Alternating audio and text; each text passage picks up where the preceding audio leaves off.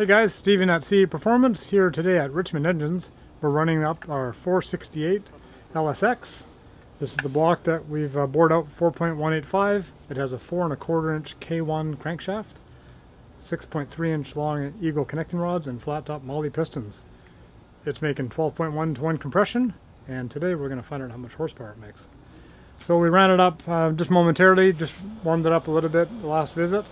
And today we're going to do a full break-in and then some power pulls. So we'll see how much power she makes. Wind here.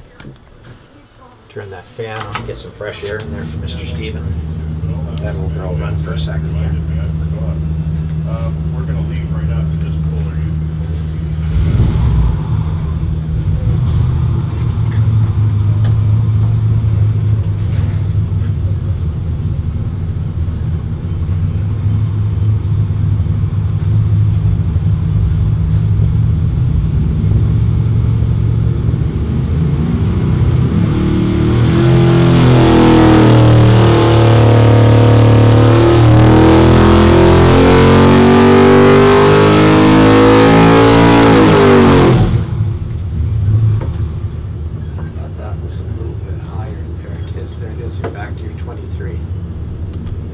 Probably a little bit of something in that, obviously. Hey guys, thanks for tuning in again.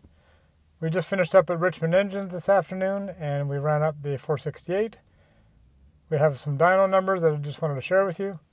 So we were kind of hoping for 700. If it went 710, we'd be happy. We made a little bit more than that. So let me just kind of give you some of the numbers that it went to.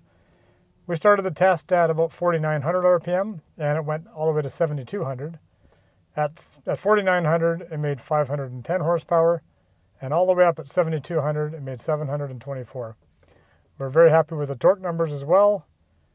Peak torque at 6,100 made 585 foot-pounds of torque. Very happy with that. So thanks for tuning in.